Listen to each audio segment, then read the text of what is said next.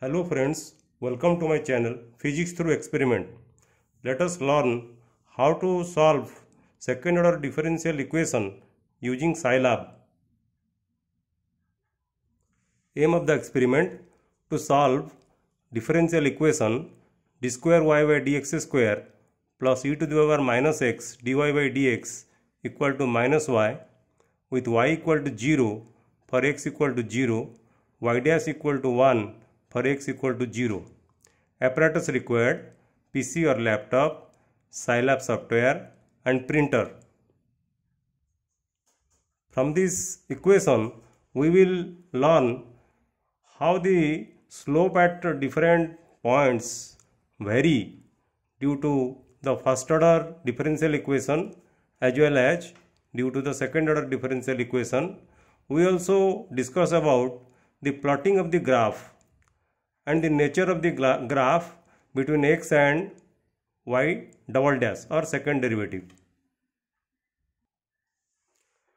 Theory: the equation d square y by dx square plus e to the power minus x dy by dx equal to minus y, it contains a exponential function, a first derivative and a second derivative. Now we will learn how in scilab we write a program to solve the equation. In scilab program we first write func_pront equal to 0. Func_pront 0. What is func_pront 0? It is a function protection mode. Your function, what you are writing, the function must be in a protection mode. That is why you write this func_pront 0. Then CLF. CLF means you reset to default value. Then you write the function y1 that is equal to f of xy. Here y1 is the output variable name of the function. You see, this is a second order differential equation. Here you have three types of functions. One for y, another for dy by dx or first derivative and another for second derivative. So for the function f you must have an output, and the first output we have taken here is y1. Similarly for the first derivative dy by dx you must have an output, and for that we have taken the output as y1 bracketed 1. y1 for the first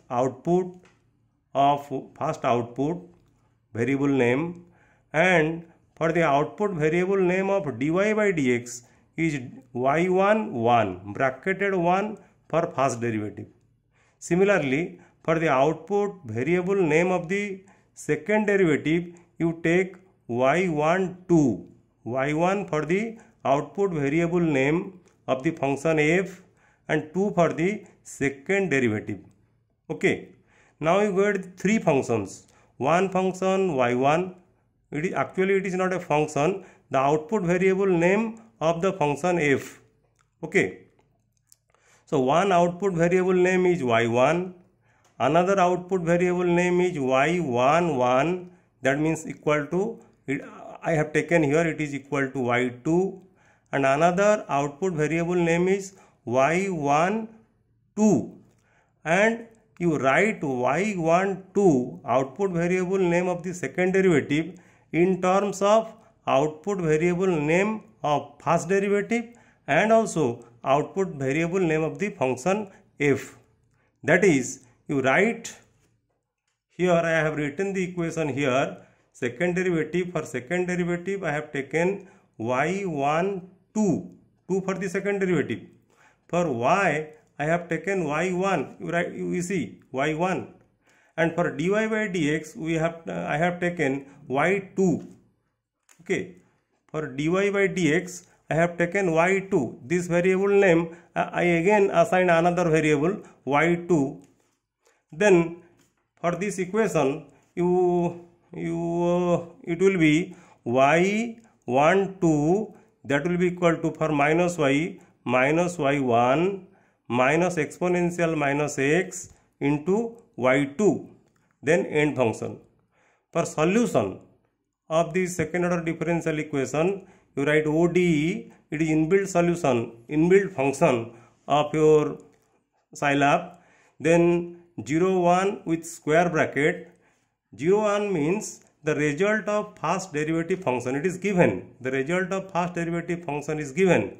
0 for the initial value, 2 the value at which you are going to find out the second derivative, and the function f. So here you give 4 variables, 1, 2, 3, 4. Then you write display solution. After writing display solution, you get 2 solutions, one for the first derivative, another for the second derivative. Then let us see how you write a program to plot the graph. To plot the graph, you write the program same as before up to this end function. Then you take a limiting value of the variable. I have taken the limiting value from 0 to 10 with increment 0.01. And you plot function, you write plot 2D. Then the x value, you can change this variable. Here I have taken the variable x, but here I have taken the variable t. You can change the variable. So plot function 2D, then solution 1, then colon. Then I have here taken the x level. The x level, for x level you write like this. For y level in graph, if you have a graph like this, plot a graph like this, then you have x level here and you have y level here. Then you can write the title here. For the title, you write x title. I have written the title second ODE. Then grid. In graph, you have lines like this. Graph paper, you have like line like this. This is called grid. So for grid, if you want to plot in a grid, you write x grid. So this is about how to plot the graph. Now let us see how to find the answer and how to find the graph in the computer. Now you see, I have written the program in the scilab. Then after writing the program in scilab, you go to save and execute. Okay. When you go to save and execute, you save it in a file with file extension name SCE. Remember, while you save, you give the file name with extension name .xsce. You see, this is the result. You will find in Scilab console. Now let us plot the graph. You write the program in scilab for plotting the graph. After writing the program, again you go to save and execute. After save and execute, you will find a graphic window. You see, this is the graphic window. You see, this is x, y, this is the nature of the graph. Second order differential equation, what is given? The graph is like this. This is your x level, y level, this is the grid. Okay. And this you can write.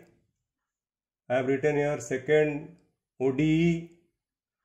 So in this way you can plot the graph. So subscribe my channel and make notification on for further video. Thank you.